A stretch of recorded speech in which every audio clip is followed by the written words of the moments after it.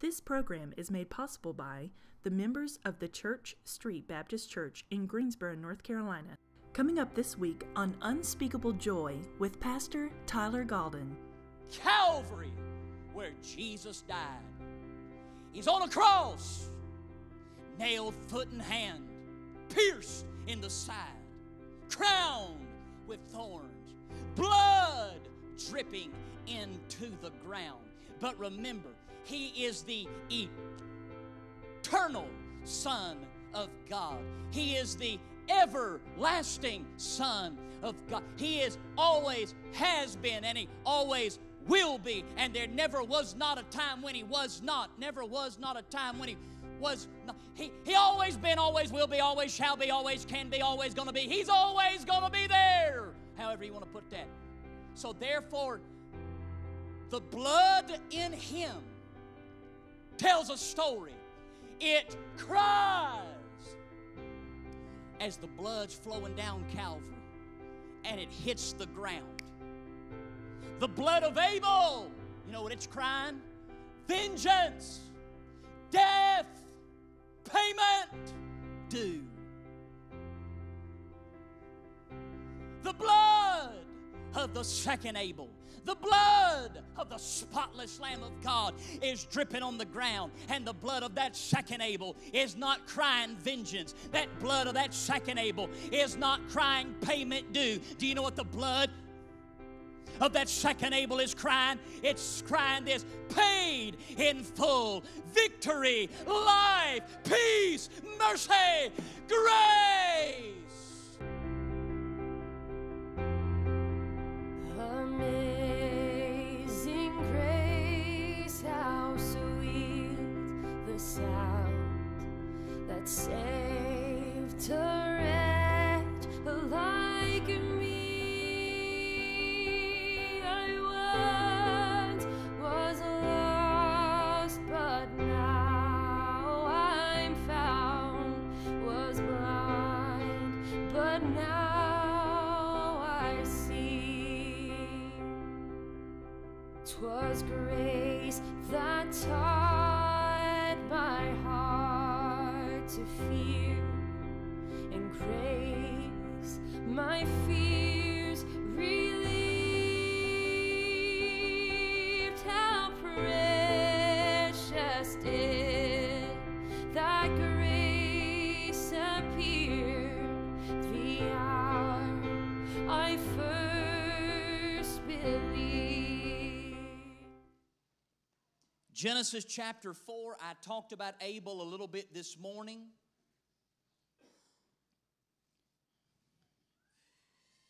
I want you to look in verse number 6. Now, we won't go back over and reread what we read this morning, but I will start in verse number 6 of Genesis 4.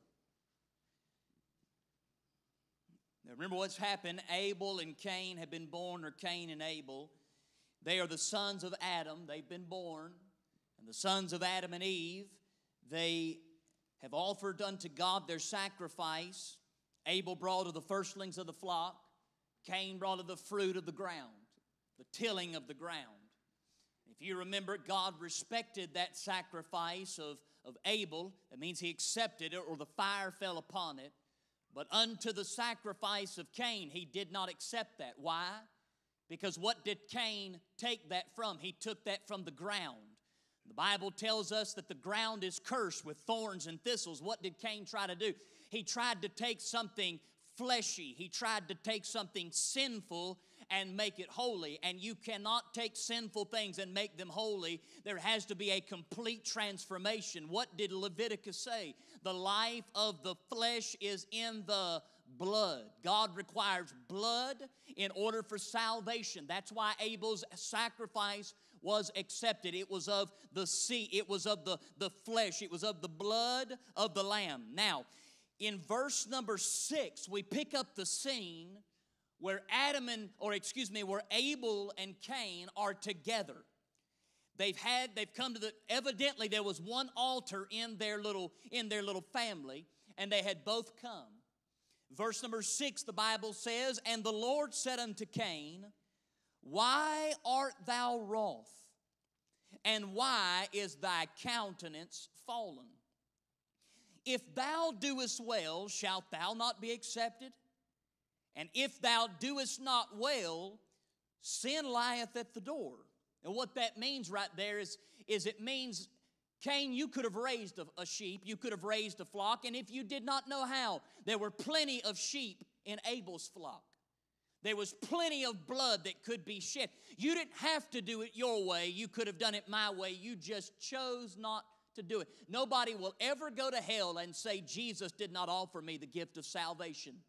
Every man, woman, boy, and girl at some point, according to Romans chapter number 2, has been shown that there is a God in heaven. And if that person desires to know that God will make a way. That's another time for another place and another discussion. But let's look in verse number 7. And unto thee shall be his desire, and thou shalt rule over him.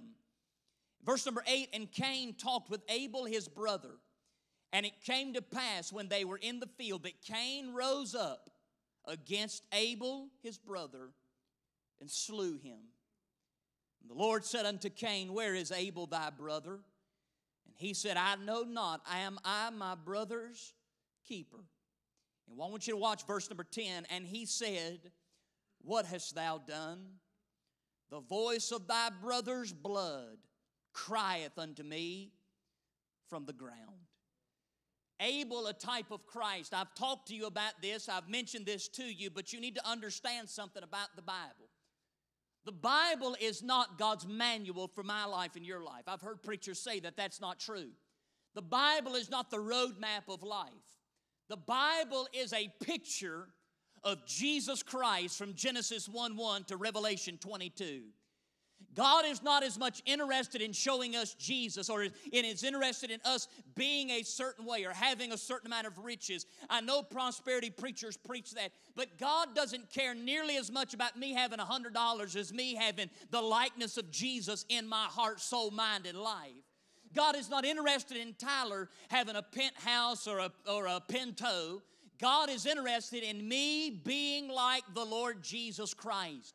Everything from Genesis 1 to Revelation 22, it's about one person, and that person is Jesus. Everything and every jot and every tittle, every T and every I, every iota, every Greek word, Aramaic word, and Hebrew word, it's all about Jesus, Yeshua Christ. It is all about Christ. From the beginning, when God moved upon the face of the deep, in the beginning there was nothing but God was, and He brought everything out of nothing, and He brought everything out of nothingness. And God brought it forth. That's a picture of Jesus. Everything is pointing us to Calvary. Everything in the Old Testament points us to one hill, and everything in the New Testament points us back to one hill. You'll find that God is always pointing at something. In the Old Testament, He's pointing forward to Jesus. In the New Testament, He's pointing backward to Jesus. And in Revelation, He's pointing up to Jesus. Everything God does is pointing at Jesus. Everything God is doing in your life and in my life. I've heard this said, God is interested in making me a better person. No, God's interested in making me look like Jesus. If that means I've got to go through the valley, I'm going to go through the valley. If that means I've got to go through the fire, I've got to go through the fire. If that means I've got to live in poverty and destituteness, that means, I don't know if that's a word, but poverty and destituteness, I've got to live in poverty and destituteness. If that means that I'm going to be more like Jesus Christ. I'm not interested in penthouses or Pintos. I'm interested in being like Jesus. Now, that's not always the way it is. Sometimes I wake up and I say, God, make my life more comfortable, make my life better. I don't think that makes me a bad Christian. I think that just means I'm a sinner that needs a working of the Spirit of God in that sanctifying work. Here's what you and I have got to understand. It's not normal to want to be bad or to want to have bad things. It's normal to want to be comfortable, but God is not interested in our comfort. God is interested in our conformity to the Lord Jesus Christ. So everything in the old is pointing to Jesus on the hill. Everything in the new is pointing back to Jesus on the hill. And everything in Revelation is pointing to how Jesus is coming back to that hill to rule and reign for 1,000 years and then for all of eternity. You've got to understand, everything is about Jesus. Everything is about Jesus. Everything is about Jesus. Every sunrise is about Jesus. Every moonrise, moonshine, moon up, moon down, whatever you want to call it. It's all about, you can't say moonshine this type of the country. Say amen right there. I'm telling you, everything, it's all about Jesus. The stars twinkling in the sky, they tell me about Jesus. The Mars and the Plutos and the Venuses and all of the planets, they're all about Jesus. The solar system, it's pointing me somehow to Jesus. I may not know how, but I'm telling you that it is. Everything in that Bible, it's pointing me to Jesus. Who's it pointing me to? It's all about Jesus. Everything's about Jesus. Every step, every jot, every tittle, every path, every walk, every way. It's all about the Lord Jesus Christ. So then, therefore, when I read my Bible, I should never read my Bible, nor we should read our Bible to just find the way that we can be better. We need to find how that story, that person, that life, that ministry, or whatever is showing me and pointing me to Jesus. Now, tonight I've got 7 points. I promise you I will preach at least 1 minute, but I won't preach longer than 3 minutes on each one. I promise you that tonight. I'm just going to lay this out there. You can do with it what you decide to do with it. You may not do anything, but just get blessed on the inside like I got blessed on the. This message was really an accident. I didn't mean to study it. I was just talking about Abel and his supernatural faith, and I read an old commentary, and that old commentator said this. He said, have you ever looked at Abel as Jesus and as a type, as a picture, as a form? Whenever I say that word type, don't get scared by that. It just means a picture. It just means it's trying to show you something. Ladies, have you ever laid down a magazine or a clue to your husband about what you wanted for Mother's Day, what you wanted for Christmas? Bless God, y'all get what you want on Father's Day. I mean, you laid down. Oh, there's a lot of women in the room. Somebody say amen. I need some help from the fellas, you bunch of pansies. Help me now. You know I'm telling the truth. Here's what I'm saying. Now, my new word, snowflake. I'm going to start calling everybody snowflakes. And here's what it's just a joke, youngins. It's just a joke. I'm just playing. Anyways, my wife will drop clues. Sometimes they're subtle, and sometimes it's as if she's talking to a deaf man. But everything she's doing is pointing me to something. That's what it is in the Bible. In the Old Testament, everything in the Old Testament is pointing me toward Jesus in the New Testament. 7 points, lay them down, do with them what you want. How is Abel a type of Christ? Number one, both Abel and Jesus were sons of breath. Both Jesus and Abel were sons of breath. Do you remember what I told you this morning about the name Abel? It comes from the Hebrew word Habel. And the word Habel, I told you, remember it had a twofold meaning? The first meaning was the word vapor. It was the word puff. It was the word air. It has the idea of something that is breathed out and is gone quickly. But remember, I told you it had a double meaning. Remember, whenever Eve looked at Abel, she said, this is a nobody, and this is a nothing, and this is a pointless, meaningless life. But remember this, what man thinks is evil, God can turn it for good. And when the devil tries to use something in destruction, God can use that thing for a construct. I like that right there. What the devil tries to destruct, God will try to construct. And mark this down. When God gets to constructing in your life, the devil is going to try destructing in your life. So you need to watch out when the yellow signs go up that there's building in progress in your soul. The wrecking ball of hell is coming your way, and he's going to try to tear it all apart. Now, whenever Eve looked at him, she said, this is a breath, a nothing. God had a different idea in mind. Do you know in the Old Testament what breath is a type of? Breath, wind, and moving air is always a type of the Spirit of God. Man looked at Abel and said, he's nothing. God looked at him and said, he is a breath from my mouth. Now watch this. Whenever man looked at Abel, you're useless. But when God looked at him and said, he is a breath. He is a wind. He is moving air. Watch this. New Testament, Luke chapter number 1. Inside of the womb of the Virgin Mary, there is a seed inside of her womb that is growing into a baby. It did not come from Joseph. Do you know where that seed came from? It came from the Holy Spirit of God, the breath of God. And when man looked at Jesus, they said, oh, he's nothing. He's just an old fatherless nobody. He's a purposeless nobody. But from heaven's point of view, honey, when God looked at him, great God in heaven, he said, he is a son of my breath.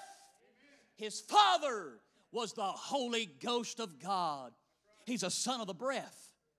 Number two, something you find out about Abel and Jesus is they were both shepherds of sheep. You can look back in verse number 2 of chapter 4, and the Bible says, and Abel was a keeper of the sheep. Do you know what that word keeper means? That word keeper means keeper. That word keeper means protector. That word keeper means guarder inner. That word keeper means protector owner. That word keeper means somebody that births the sheep, somebody that builds the sheep pen, somebody that blesses the sheep, somebody that makes sure that when the wolves come around, they've got a staff, and when the wolves come around, they've got a rod. Do you know what he is? He is a keeper, a protector, a watcher overer. He is somebody that loves the sheep as if they were born from his own womb. He's somebody that's willing to give his life for the sheep. He'd lay down his life before he would let a sheep die. Good glory in heaven. Here's what I'm telling you. When Jesus rises up in John chapter number 10, do you know what he claims? He didn't just say, I am the good shepherd. He said, I am the chief shepherd. I am the one shepherd. I'm the true shepherd. Do you know what that means? He's a keeper of the sheep. You know what that means? He's a protector of the flock. You know what that means? He's a watcher over of the people. Do you know what that means? He's somebody that will not let the devil bother you. And if the devil's hounding at your door, that's because he's on the other side of the door of God. I'm telling you this, he'll protect his people. He'll watch over his people. He'll strengthen his people. He'll protect his people. He's a watcher over her because he's a shepherd of the sheep. Number 3, they were both rejected by their elder brother. Do you remember? Abel brings of his flock on the other side of the altar is his brother Cain. And Cain looks at Abel, and this is what he says. There's no way you are doing it God's way. There's no way God is pleased with you. It can't be that way. Do you remember in the book of Luke, Jesus tells the story about 3 things, and they're all lost. He tells the story about a lost sheep, tells the story about a lost silver piece, and he tells the story about a lost son, and it's the prodigal son. Do you remember that prodigal went down yonder in the far country? And in the far country, he ruins his life, he ruins his inheritance, and when he arises, he goes back to the father, and the father receives him. But what does the elder brother do? Rejects him. The elder brother is a type of Israel, the nation. And it's showing that elder brother, the one that thought they were the way to God, they looked at Jesus, and this is what they said. There's no way that's what God wants. He's just a humble carpenter from Nazareth. Hear me now and hear me well. God's ways are not man's ways.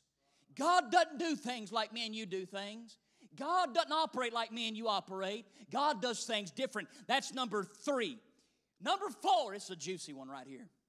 Remember I told you I'd have to get through 3 to get to 4, but I couldn't get to 4 till I got through 3. But once I got to 4, I probably wouldn't get to 5. Here's 4, and I probably will not get to 5. Here's number 4. What is the similarity between Abel and Jesus? There's a phrase. Here's the phrase. Their blood cries from the ground. Remember that phrase we read? Their blood, what verse is it in? Somebody tell me what verse it says. His blood crieth from the ground. Verse 10. If you look at verse 10, it says, his blood crieth from the ground. Now, what does that mean? There's 2 lines of thinking on that. Number 1, the first line of thinking, and I don't know which one's which, but they're both pretty good. One line of thinking says that where Abel was killed, his wife and children, because he would have been married by this point, we believe, his wife and children are laying over his dead body, and they're begging God for vengeance on Cain. And they're crying. They're crying. That's kind of a literal view. That's a good view. But there's another view that's more of what I'd call the spiritual view. And I don't know which one's right, but they both got pretty much the same meaning. Here's what that second view. The second view is this. Do you remember what the Bible says? That the life of the flesh is in the blood.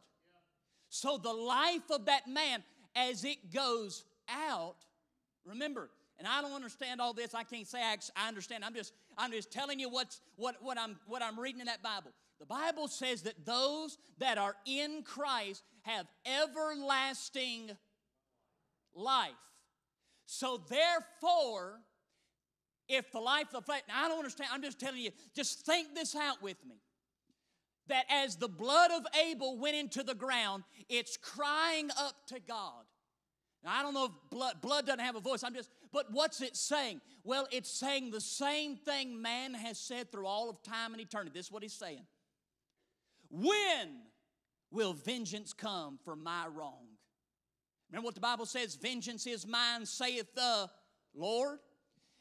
Abel is crying for vengeance. Do you remember in the New Testament, in the book of Revelation, that the blood of the martyrs in the tribulation are crying from the ground? Their blood is crying and saying, Lord, when will the blood of God's elect be repaid?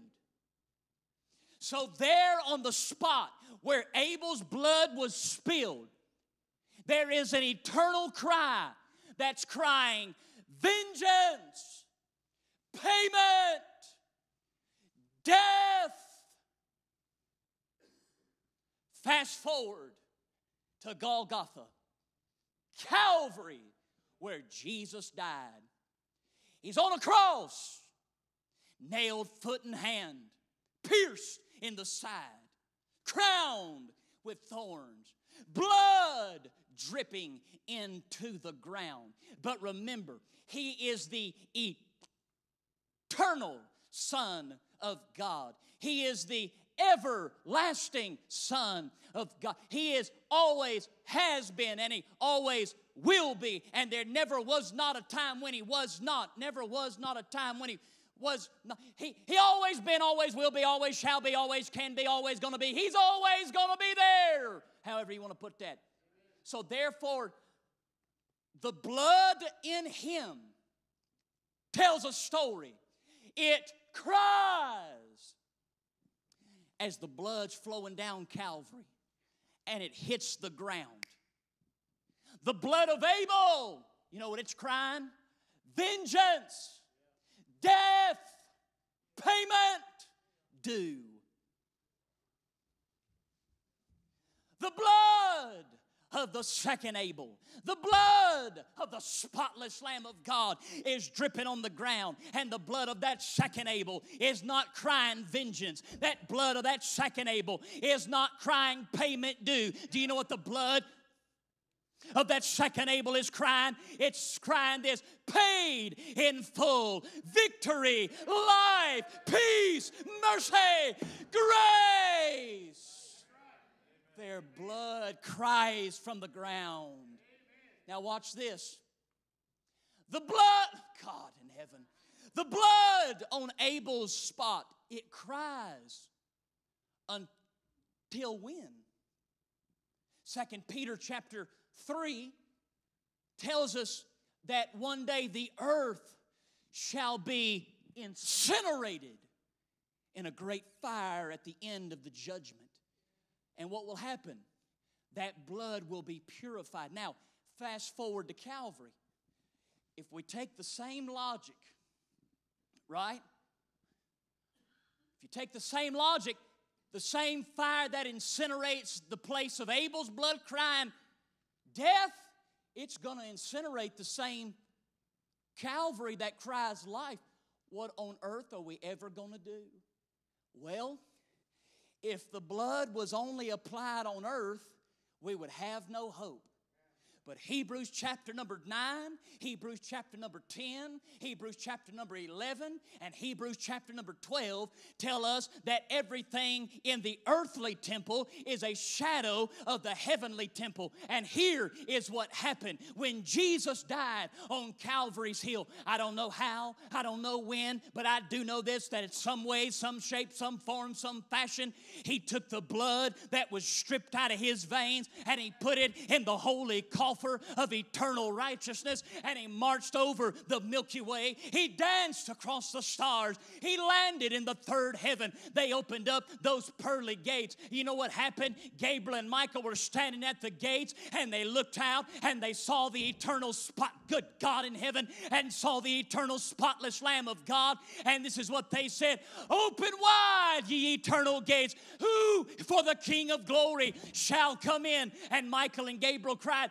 "Who is the King of glory?" And they said, "It is the Lord, strong in battle and mighty in victory." And they opened up those gates, and He took that blood, and you know what Jesus did? He sprinkled it on the eternal mercy seat in heaven.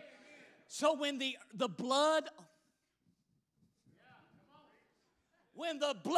on earth stops crying life, as long as the blood is in the Father's presence, it will cry, "Life, life, life." And long after this earth is incinerated and infernoed, we'll be in the presence of God, and there will be the Son of God, there will be the Holy Ghost, there will be our friends and family that have died in Christ, and over to the left hand or the right hand, I don't know where it is, but there'll be a mercy seat, and it'll be dripping with the blood of the Lamb of God.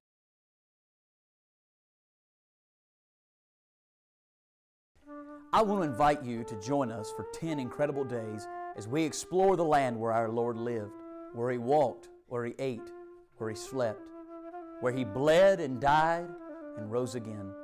I want to invite you January the 22nd through January the 31st of 2019 to begin your year in the Holy Land.